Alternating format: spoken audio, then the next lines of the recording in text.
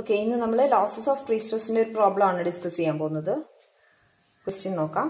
A prestressed concrete beam 250 mm into 360 mm has a span of 12 meter. The beam is prestressed by steel wires of area 350 mm square provided at a uniform eccentricity of 60 mm with an initial prestress of 1250 Newton per mm square. Determine the percentage loss of the stress in the wires. If pre-tensioned beam, if post-tensioned beam, take modulus of elasticity of steel as 210 kilonewton per mm square and of concrete as 35 kilonewton per mm square. Ultimate creep strain is equal to 45 into 10 raised to minus 6 mm per Newton mm square for post-tensioned beam. For pre-tensioned beam and for post-tensioned beam it is 22 into 10 raised to minus 6 mm per Newton mm square. അപ്പോൾ അതാണ് question. ഇതിന്റെ PDF താഴെ description ബോക്സിൽ link അയക്കാം, അത് വെച്ച് നോക്കുക. കുറച്ച് കാര്യങ്ങളും കൂടെ ക്വസ്റ്റ്യനിൽ തന്നിട്ടുണ്ട്. Shrinkage of concrete is equal to 300 into 10 raised to minus 6 for pre-tensioned and shrinkage of concrete is 215 into 10 raised to minus 6 for post-tensioned beam.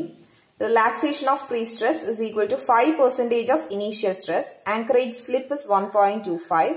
Friction coefficient for wave effect K is equal to 0.0015 per meter. അപ്പോൾ ഇത്രയും കാര്യങ്ങളാണ് ക്വസ്റ്റ്യനിൽ തന്നിരിക്കുന്നത്.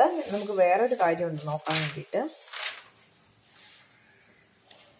Pre ടെൻഷനിങ് ആയാലും pre stressed ആണെങ്കിലും post tensioned ആണെങ്കിലും ഏതൊക്കെ losses ആണ് വരുന്നത് എന്നാണ് നമ്മൾ നോക്കുന്നത്.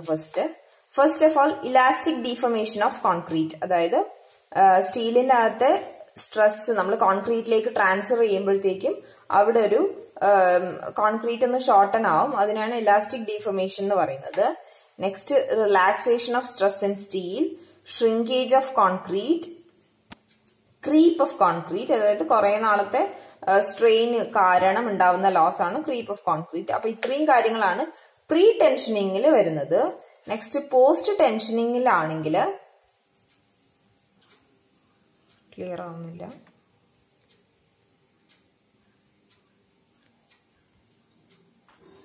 പോസ്റ്റ് ടെൻഷനിങ്ങിലാണെങ്കിൽ ഇലാസ്റ്റിക് ഡീഫോർമേഷൻ ഉണ്ടാകില്ല. ഏത് കേസിലാണെന്ന് വെച്ചാൽ സൈമൾട്ടേനിയസ് ആയിട്ട് എല്ലാ വയേഴ്സും ഒന്നിച്ചാണ് ടെൻഷൻ ചെയ്യുന്നതെങ്കിൽ അവിടെ ഇലാസ്റ്റിക് ഡീഫോർമേഷൻ ഉണ്ടാവില്ല പോസ്റ്റ് ടെൻഷനിങ്ങിന്റെ കേസിൽ.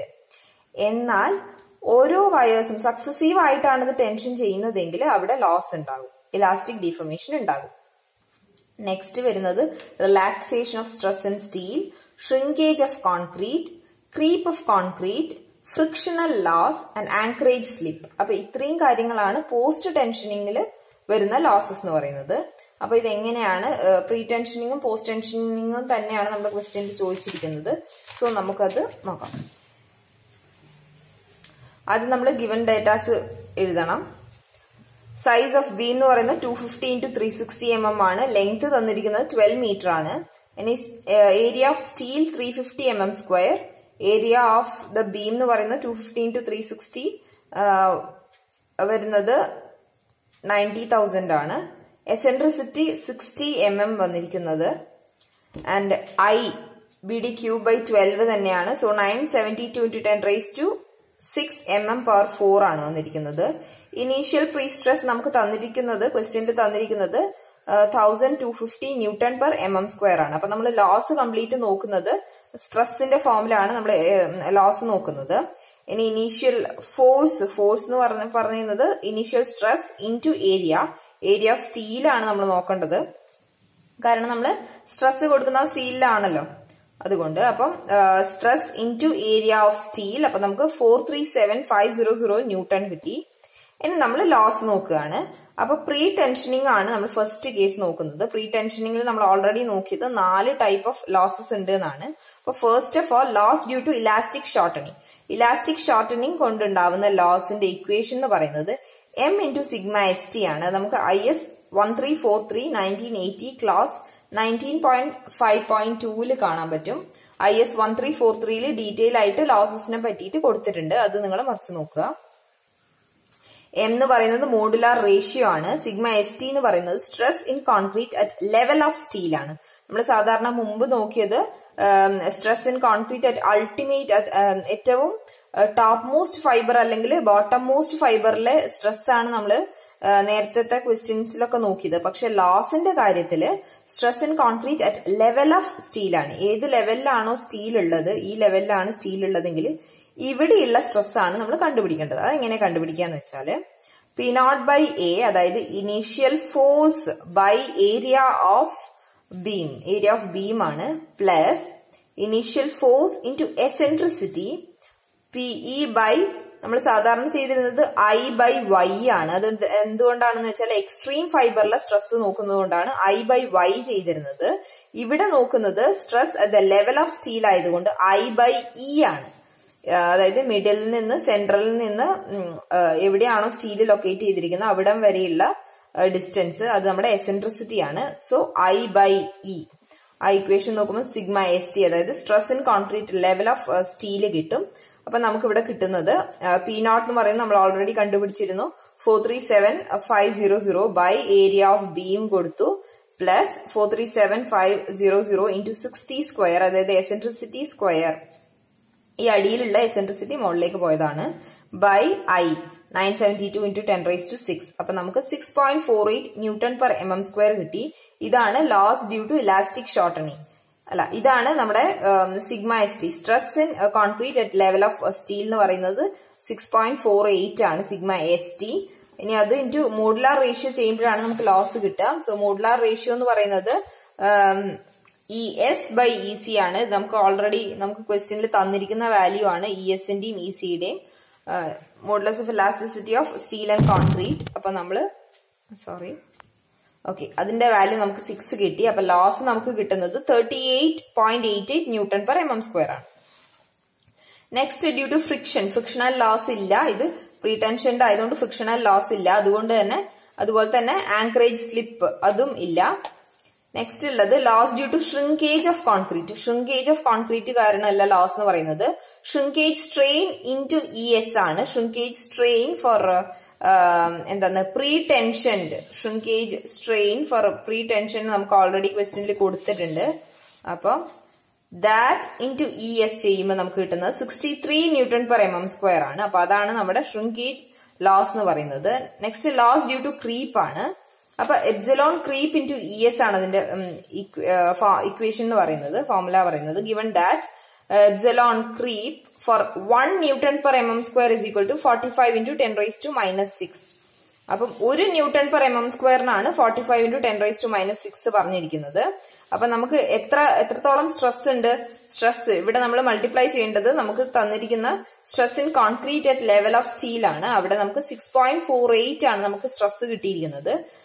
അത്രയും സ്ട്രെസ്സിൽ എത്രത്തോളം ക്രീപ്പ് ഉണ്ട് എന്നുള്ളത് കാൽക്കുലേറ്റ് ചെയ്യാം.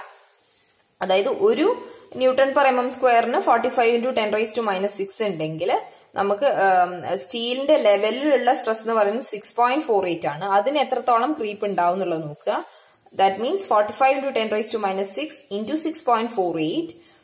ലോസ് എന്ന് പറയുന്നത് 45 into 10⁻⁶ into 6.48 into ES ആണ്. ES എന്ന് പറയുമ്പോൾ modulus of elasticity of steel ആണ്, 210 into 10⁻3. അപ്പൊ നമുക്ക് കിട്ടുന്നത് 61.236 ന്യൂട്ടൺ പെർ mm² ആണ്. ഇങ്ങനെയാണ് ലോസ് ഡ്യൂ ടു ക്രീപ്പ് കണ്ടുപിടിക്കുന്നത്. Next, loss due to relaxation of steel ആണ്. 5% of initial stress of prestressed wire എന്നാണ് നമ്മൾ ക്വസ്റ്റ്യനിൽ പറഞ്ഞിരിക്കുന്നത്. 5% ഓഫ് ഇനീഷ്യൽ സ്ട്രെസ് എന്ന് പറയുന്നത് 5/100 into 1250, അതായത് 62.5 ന്യൂട്ടൺ പെർ mm². അപ്പൊ അത്രയും ലോസസ് ആണ് നമുക്ക് ഉള്ളത് പ്രീ ടെൻഷനിൽ. ടോട്ടൽ ലോസ് എന്ന് പറയുന്നത് ഇപ്പൊ നമുക്ക് കിട്ടിയ ലോസസ് ഒക്കെ കൂടെ കൂട്ടുക. അപ്പൊ നമുക്ക് കിട്ടുന്നത് 225.62 ന്യൂട്ടൺ പെർ mm² ആണ്. അപ്പൊ പെർസെന്റേജ് ഓഫ് ലോസ് എന്ന് പറയുമ്പോൾ 225.62 by 1250 into 100.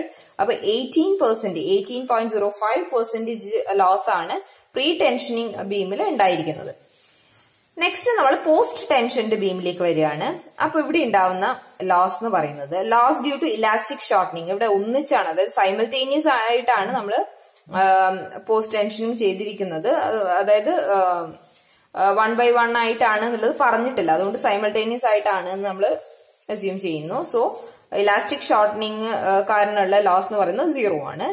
Next due to friction നിങ്ങൾക്ക് ഇക്വേഷൻ കൊടുത്തിട്ടുണ്ട്, പക്ഷെ അതിനേക്കാളും ഈ ഇക്വേഷൻ യൂസ് ചെയ്യുന്നത് നമ്മുടെ കോഡിൽ കൊടുത്ത ഇക്വേഷനിൽ നിന്ന് ഡിറൈവ് ചെയ്ത ഇക്വേഷൻ തന്നെയാണ് ഇത്. സോ ഇത് യൂസ് ചെയ്യുന്നതാണ് better. Mu alpha plus K X into sigma naught ആണ്. അപ്പൊ ഓരോന്നിന്റെ വാല്യൂസ് നമുക്ക് പറയാം. മ്യൂ ആൻഡ് ആൽഫ നമ്മളെ ക്വസ്റ്റ്യനിൽ കൊടുത്തിട്ടില്ല, അതിന്റെ ഡീറ്റെയിൽസ് ഒന്നും തന്നിട്ടില്ല. സോ നമുക്കത് കൺസിഡർ ചെയ്യാതിരിക്കാം. കെ ആണ് നമുക്ക് കൊടുത്തിരിക്കുന്നത്. കെ എന്ന് പറയുന്നത് 0.0015 per meter ആണ് തന്നിരിക്കുന്നത്. എക്സ് എന്ന് പറയുന്നത് 12 മീറ്റർ. എക്സ് എന്ന് പറയുന്നത് ലെങ്ത് ഓഫ് ദ ബീം ആണ്. നമുക്ക് 12 മീറ്റർ എന്ന് തന്നിട്ടുണ്ട്. അപ്പൊ നമുക്ക് കെയും എക്സും ഉണ്ട്. ഈ രണ്ട് വാല്യൂസ് ഉണ്ട്. ഈ രണ്ട് വാല്യൂസ് നമുക്ക് തന്നിട്ടില്ല. അപ്പൊ നമ്മൾ ഈ രണ്ട് വാല്യൂസ് വെച്ചിട്ട് loss കണ്ടുപിടിക്കുകയാണ്. K X sigma naught. അപ്പൊ നമുക്ക് വാല്യൂ കിട്ടുന്നത് 22.5 ആണ്. അല്ലെങ്കിൽ നമുക്ക് ഈ ഒരു ഇക്വേഷനും എടുക്കാം, പക്ഷെ ഇത് എടുക്കുന്നതായിരിക്കും എളുപ്പം. എന്നിട്ട് നമുക്ക് 22.5 ആണ് ലോസ് കിട്ടിയിരിക്കുന്നത്. അന്ന് ഫസ്റ്റ് ലോസ് ഇലാസ്റ്റിക് ഷോർട്ടനിങ്ങിലെ 0 ആണ്. നെക്സ്റ്റ് ഡ്യൂ ടു ഫ്രിക്ഷൻ ആണ്. അത് നമ്മൾ ഈ ഇക്വേഷൻ വെച്ചിട്ട് നമ്മൾ ചെയ്തു. ഇനി എന്തെങ്കിലും ഡീറ്റെയിൽസ് തന്നിട്ടുണ്ടെങ്കിൽ ഈ മ്യൂ ആൽഫ അങ്ങനെ മെറ്റീരിയൽസ് ഒക്കെ തന്നിട്ടുണ്ടെങ്കിൽ മ്യൂ ആൽഫ ഒക്കെ നമുക്ക് കോഡിൽ നിന്ന് എടുക്കാൻ പറ്റും. IS 1343 1980 ഈ മ്യൂ ആൽഫ ഇതിന്റെയൊക്കെ വാല്യൂസ് കൊടുത്തിട്ടുണ്ട് ഫോർ ഡിഫറെന്റ് മെറ്റീരിയൽസ്. അപ്പൊ അതിനനുസരിച്ച് ക്വസ്റ്റ്യനിലൊന്നും കൊടുത്തിട്ടില്ല, എന്നാൽ മെറ്റീരിയലിനെ പറ്റി ഡീറ്റെയിൽസ് കൊടുത്തിട്ടുണ്ടെങ്കിൽ നിങ്ങൾ അത് റെഫർ ചെയ്തിട്ട് ഇവിടെ ഫില്ല് ചെയ്യണം. ഈ ഒരു പ്രോബ്ലത്തിൽ അങ്ങനെയൊന്നും കൊടുത്തിട്ടില്ല. കെയും എക്സും നമ്മുടെ ക്വസ്റ്റ്യനിൽ തന്നെ കൊടുത്തത് വെച്ചിട്ടാണ് നമ്മൾ ചെയ്തിരിക്കുന്നത്. ഇനി loss due to anchorage slip, അതിന്റെ ഇക്വേഷൻ എന്ന് പറയുന്നത് delta into ES by L ആണ്. അപ്പോ അതാണ് നമുക്ക് കിട്ടണ സ്ട്രെസ് എന്ന് പറയുന്നത്. അപ്പൊ 1.25 ഇൻറ്റു 1.25 ആണ് നമുക്ക് തന്നിരിക്കുന്ന ഡെൽറ്റ എന്ന് പറയുന്നത്. Anchorage slip 1.25. Okay, 1.25 into ES by L. അപ്പൊ 1.25 ഇൻറ്റു 210 ഇൻറ്റു 10⁻³ ബൈ 12 ഇൻറ്റു 10⁻³ എല്ലാം mm ആക്കിയതാണ്. 21.875 ന്യൂട്ടൺ പെർ mm² കിട്ടി. ഇനി loss due to shrinkage in concrete. Shrinkage strain into ES ആണ്. ഷ്രിങ്കേജ് സ്ട്രെയിൻ ഫോർ പോസ്റ്റ് ടെൻഷന് നമുക്ക് ഇങ്ങനെയാണ് തന്നിരിക്കുന്നത്. 215 into 10⁻⁻6 into 210 into 10⁻³ 45.15 newton per mm² ആണ് നമുക്ക് കിട്ടിയിരിക്കുന്നത്. Loss due to creep in concrete. അപ്പൊ എപ്സിലോൺ ക്രീപ്പ് ഇൻറ്റു ES ആണ്. ഇവിടെ നമുക്ക് 22 ഇൻറ്റു 10⁻⁻6 ആണ് പോസ്റ്റ് ടെൻഷനിങ്ങിന് 1 ന്യൂട്ടൺ പെർ mm² കിട്ടിയിരിക്കുന്നത്. ഇൻറ്റു 6.48 ആണ് നമുക്ക് ആ ഒരു പൊസിഷനിലുള്ള സ്ട്രെസ് എന്ന് പറയുന്നത്. സോ നമുക്ക് 22 ഇൻറ്റു 10⁻⁻6 ഇൻറ്റു 6.48 ചെയ്യണം. നേരത്തെ നമ്മൾ പ്രീ ടെൻഷനിൽ ചെയ്ത പോലെ തന്നെ അതുപോലെ തന്നെ ചെയ്തു. ഇൻറ്റു ES ചെയ്തു. അപ്പൊ നമുക്ക് 29.93 ന്യൂട്ടൺ പെർ mm² കിട്ടി. ലോസ് ഡ്യൂ ടു റിലാക്സേഷൻ എന്ന് പറയുന്നത് തൊട്ട് മുമ്പ് ചെയ്ത പോലെ തന്നെ 62.5 ന്യൂട്ടൺ പെർ mm² തന്നെയാണ് കിട്ടുന്നത്. ടോട്ടൽ ലോസ് നമ്മൾ പോസ്റ്റ് ടെൻഷനിങ്ങിന് എന്തൊക്കെ ലോസ് ഉണ്ടായി അത് മൊത്തം നമ്മൾ ആഡ് ചെയ്യാണ്. നമുക്ക് ഫ്രിക്ഷൻ കാരണം ഉണ്ടായത് 22.5 newton per mm². Anchorage slip കാരണം 21.875. ഷ്രിങ്കേജ് കാരണം ഉണ്ടായത് 45.15. ക്രീപ്പ് കാരണം 29.93. and relaxation, loss due to relaxation of steel 62.5. So total 181.96 Newton per mm² ആണ്. ഇനി percentage loss എന്ന് പറയുന്നത് 181.96 by 1250 into 100, that is 14.55% ആണ് നമുക്ക് ലോസ് വന്നിരിക്കുന്നത്. നെക്സ്റ്റ് നമ്മുടെ ക്വസ്റ്റ്യൻ എന്ന് പറയുന്നത് a post tension concrete beam 100 mm wide, 300 mm depth is pre-stressed by 3 cables each with a cross-section area of 50 mm² with an initial stress of 1200 Newton per mm². All the 3 cables are straightened and located 100 mm from the soffit of the beam. If the modular ratio is 6, calculate loss of stress in 3 cables due to elastic deformation of concrete for first one, simultaneous tensioning and anchoring of all 3 cables. രണ്ടാമത്തത് successive ടെൻഷനിങ് of 3 cables one at a time. അപ്പൊ അതാണ് നമ്മുടെ question തന്നിരിക്കുന്നത്. Elastic deformation കാരണമല്ല loss മാത്രമേ കണ്ടുപിടിക്കേണ്ടതുള്ളൂ. അത് രണ്ട് സിറ്റുവേഷനിലാണ്, simultaneous ടെൻഷനിങ് കാരണം സക്സസീവ് ടെൻഷനിങ് കാരണം. അപ്പൊ ആദ്യം നമുക്ക് ഏരിയ കണ്ടുപിടിക്കണം. ഏരിയ ഓഫ് ബീം എന്ന് പറയുന്ന 100 into 300 3 into 10⁴ mm² ആണ്. AST എന്ന് പറയുന്ന 3 into 50 3 കേബിൾ ആണുള്ളത്. ഒന്നിന്റെ ഏരിയ എന്ന് പറയുന്നത് 50 ആണ്. So 150 mm². ഇനി ഫോഴ്സ് എന്ന് പറയുന്നത് 50 into 1200 that is 60 into 10⁻³ for each cable. ഓരോ കേബിളിനും എന്താണ് അത്രയും സ്ട്രെസ് വരുന്നുണ്ട്. ഒരു കേബിളിന് 60 into 10⁻³ ന്യൂട്ടൺ ഫോഴ്സ് ആണ് വന്നിരിക്കുന്നത്. ഇനി I എന്ന് പറയുന്നത് BD³/12 that is 225 into 10⁻⁶ mm⁴. Eccentricity 50. Stress in concrete at the level of steel. Level of സ്റ്റീലിലുള്ള stress എന്ന് പറയുന്നത് നമ്മൾ ഓൾറെഡി ഡിസ്കസ് ചെയ്തതുപോലെ P/A പ്ലസ് PE/I/E ആണ്. അപ്പൊ sigma ST is equal to P എന്ന് പറയുന്നത് 60 into 10⁻³ into 10⁴ area plus 60 into 10⁻³ into 50². 50² എന്ന് പറഞ്ഞാൽ ഈ എസെൻട്രിസിറ്റി മുകളിൽ പോയത് by 225 into 10⁻⁶. So sigma ST is 2.7 Newton per mm². In case 1 എന്ന് പറയുന്നത് under simultaneous tensioning and anchoring all the 3 cables, there will be no loss due to elastic deformation of concrete. അതായത് simultaneous ആയിട്ട് tension ചെയ്തു കഴിഞ്ഞാൽ post ടെൻഷനിങ്ങില് അവിടെ elastic deformation കാരണമുള്ള loss ഒന്നും ഉണ്ടാവില്ല. ഇനി സക്സസീവ് ആയിട്ട് ടെൻഷൻ ചെയ്താൽ എന്താ ഉണ്ടാവുക നോക്കാം. Cable 1 is tensioned and anchored, no loss due to elastic deformation. Elastic deformation കാരണം ഒരു ലോസും ഉണ്ടാവില്ല, ഒരു കേബിൾ മാത്രം ടെൻഷൻ ചെയ്തു കഴിഞ്ഞാൽ. ഇനി കേബിൾ 2 അത് സൈമൾട്ടേനിയസ് ഒന്നിച്ച് വലിക്കുന്ന പോലെ തന്നെയാണ്, ഒരൊറ്റ കേബിള് വലിച്ചു കഴിഞ്ഞാൽ. Now cable 2 is tensioned and anchored, loss of stress in cable 2. Cable 2ൽ ഉണ്ടാവുന്ന ലോസ് എന്ന് പറയുന്നത് 0 ആണ്. Loss of stress in cable 1 എന്ന് പറയുന്നത് m∑st. അപ്പോ കേബിൾ 2 ടെൻഷൻ ചെയ്ത് കഴിഞ്ഞാൽ കേബിൾ 2ൽ വരുന്ന ലോസ് എന്ന് പറയുന്നത് 0 ആണ്. ബട്ട് കേബിൾ 1ൽ വരുന്നത് m∑st ആണ്. So 6 into 2.7 that is 16.2 Newton per mm². ഇനി cable 3ല് cable 3 is tensioned and anchored, loss of stress in cable 3 is 0. Cable 3ൽ ഉണ്ടാവുന്ന ലോസ് 0 ആണ്. Then cable loss of stress in cable 2 എന്ന് പറയുന്നത് 6 into 2.7 ആണ്, 16.2 Newton per mm² ആണ്. Loss of stress in cable 1 എന്ന് പറയുന്നത് cable 2 കാരണവും cable 3 കാരണവും ഉള്ള സ്ട്രെസ് ആണ്. That is 32 Newton per mm² ആണ് അതിൽ വരുന്നത്.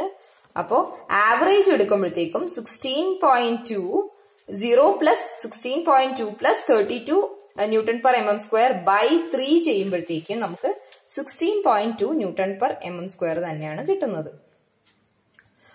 ഇനി if the number of wires, bars or strands are large, അത് ലാർജ് ആണെങ്കിലോ അല്ലെങ്കിൽ തിക്ക് ആണെങ്കിലോ loss due to elastic deformation approach അതിന്റെ 1/2 ആയിട്ട് കുറയും. ഇത് തിക്ക് ആണെങ്കിൽ നമ്മുടെ ഇക്വേഷൻ m∑st എന്നുള്ളത് half m∑st ആവും. സോ ആൻഡ് അപ്പൊ നമുക്ക് കിട്ടുക 1/2 into 6 into 3 into 2.7 24.3 Newton per mm² ആണ് നമുക്ക് കിട്ടുക. അപ്പൊ അത്രയാണ് ലോസിലുള്ളത്. ഫസ്റ്റ് ഞാൻ ഡിസ്കസ് ചെയ്ത പ്രോബ്ലം ആണ് ഏറ്റവും ഇമ്പോർട്ടന്റ്. അതിനെ ബേസ് ചെയ്തിട്ട് തന്നെയാണ് മിക്ക ക്വസ്റ്റ്യൻ പേപ്പേഴ്സിലും ഞാൻ കണ്ടിരിക്കുന്നത്. സോ അത് നന്നായിട്ട് പഠിക്കാം. Thank you. ഇതിന്റെ താഴെ തന്നെ ഞാൻ ഡിസ്ക്രിപ്ഷൻ ബോക്സിൽ ഇതിന്റെ PDF ഇടാം.